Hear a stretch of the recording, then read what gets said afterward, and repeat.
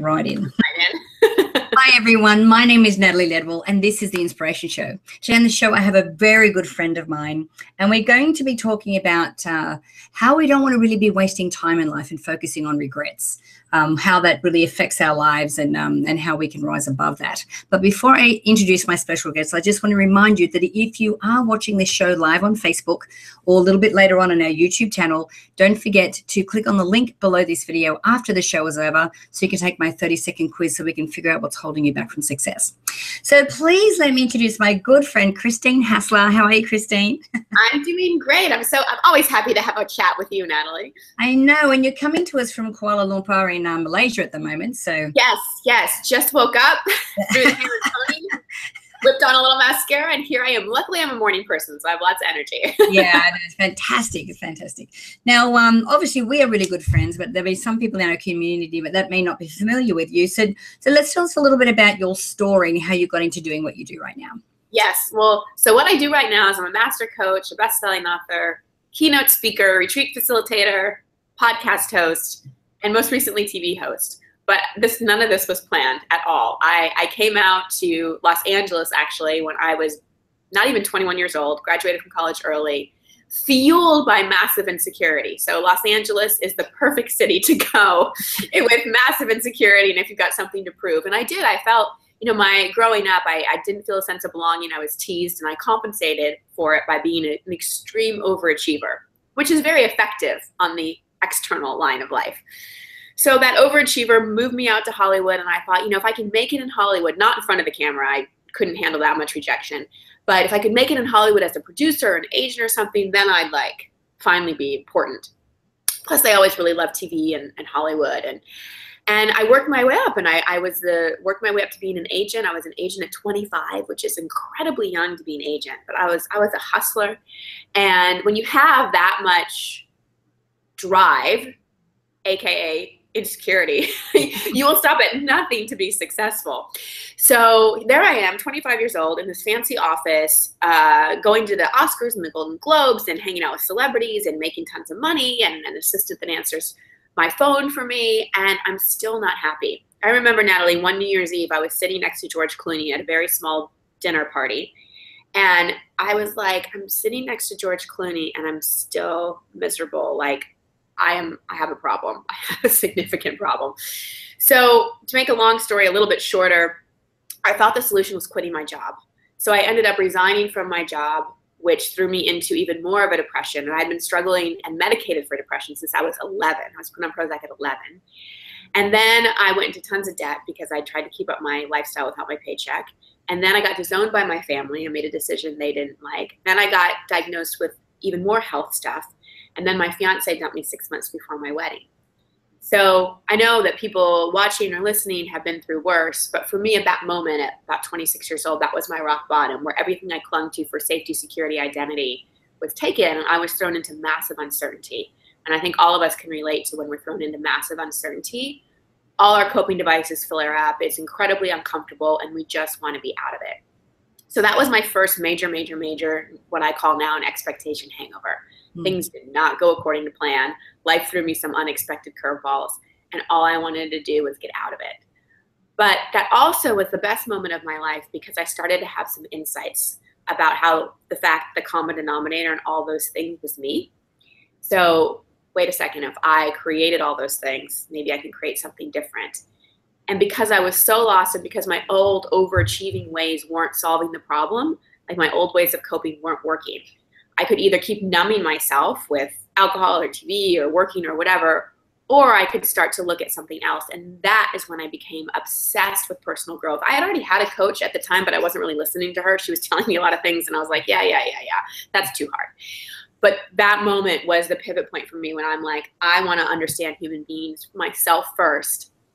That led to writing my first book. That led to people telling me I should be a coach. That led to getting trained as a coach. That led to speaking and writing and da-da-da-da-da. So it was that rock bottom moment that led to what I do now. Yeah. So I know your previous book was Expectation Hangover. What was the main, what is an expectation hangover? What was the main theme of that book? Yes. So it's when one of three things happen. A desired result isn't achieved. Things don't go according to plan. Mm-hmm. Or things do go according to plan. Like you get that great job, but wait a second, you're still not happy. Or you find they're in a relationship and that void that you were hoping that person fills isn't filled. Or life just throws you an unexpected curveball. You get dumped, you get diagnosed with an illness, you get laid off. And I use the word hangover because most everybody can relate to being hungover from something and going, oh my gosh, this is awful. My head is spinning. I regret something. I have no motivation and I just want to be out of it. An expectation hangover is similar, but it lasts longer until we do something about it. Our head is spinning in confusion. We definitely have a sense of regret. We've lost our mojo a bit, and it's so uncomfortable because there's so much uncertainty and such a feeling of failure, or I messed up, or it triggers all our, Natalie, as you know, every human being at a core level has this crazy misunderstanding that I'm not enough, or I'm not lovable, or something's wrong with me, or I'm broken in some way. And part of our human experience is to realize that that's just a bunch of baloney. But an expectation hangover is wonderful in that it really activates all of that. So it gives us the opportunity to look at it. And why I became so passionate about disappointment is not because I want people to be in pain or suffer. I want to help people leverage their suffering, because that's what I did. I really looked at my suffering. I looked at those moments of expectation hangover, and I asked, what am I learning versus why is this happening to me? And every expectation hangover usually triggers something from our past that we need to look at. And we've been creating kind of the same thing over and over and over, but it takes a massive expectation hangover to like kind of blow it all up and have us really go, okay, I need to look within, and I need to shift from awareness to integration, and maybe I need to heal some things. So that's really what it means, and why I get excited when people have them, because I'm like, I know it sucks right now, but believe me, if you leverage this, you're gonna be uncovering and healing something amazing. Yeah, because that's the thing. I find that we do like all these coping mechanisms and things that we do just to avoid disappointment. Whereas if we were just to go through the uncomfortableness of that for a moment, it gives us the opportunity to take stock and go, is this really where I want to be? Or why is this happening? Or what is the lesson I need to learn here?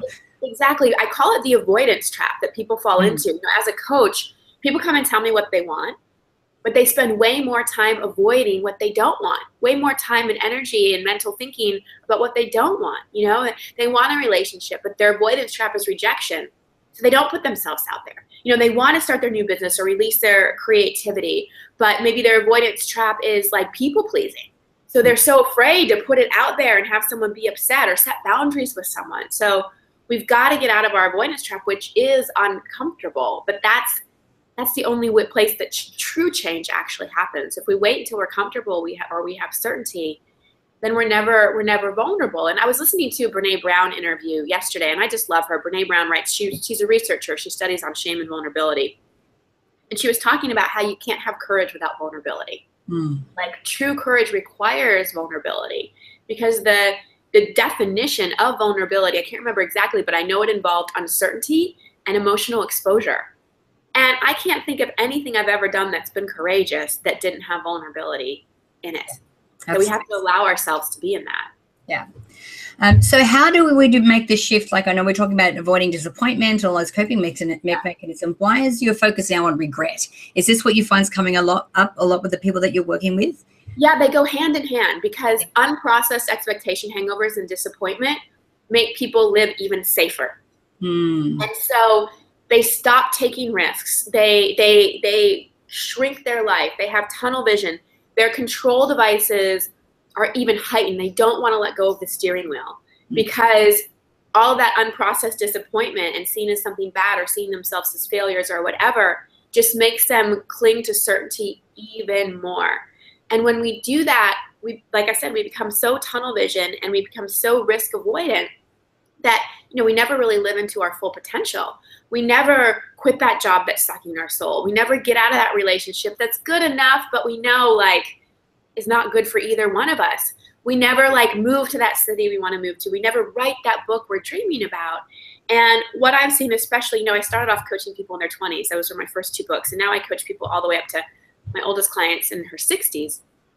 And especially when I'm coaching people in their 50s and 60s, one thing that always comes up is the shoulda, coulda, wouldas. The what if I had went for that?